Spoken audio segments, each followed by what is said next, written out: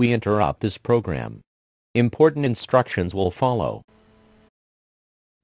Hello, we know you might have questions about how COVID-19 has impacted campus operations at UTSA and may affect your admissions process. So we wanted to take a minute to explain the temporary changes UTSA has made to its graduate admissions requirements in response to the pandemic.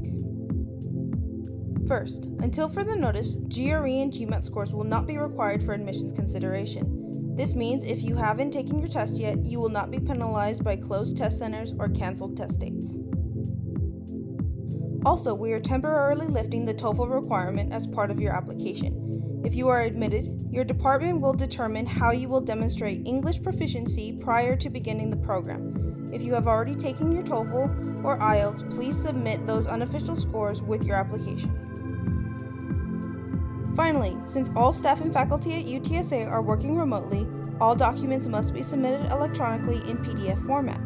This means unofficial transcripts will be used for your application evaluation, and you can upload your unofficial transcripts and other documents to your Embark application. If you are admitted, we just need to receive your official transcripts by the end of your first semester of registration.